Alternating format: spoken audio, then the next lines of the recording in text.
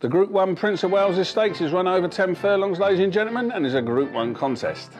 Many people will be hoping Henry Cecil has a Royal Ascot when he went twice over, but he was the fourth in the race last year, so I think we can give him the old pass over, twice over.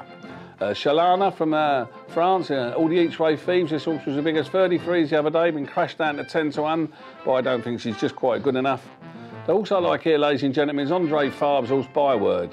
Now, the great Frenchman trainer won this race 2 years ago with Manduro, and the French horse won the race last year, Vision de Tar, so I think this prize is destined to go across the old English Channel.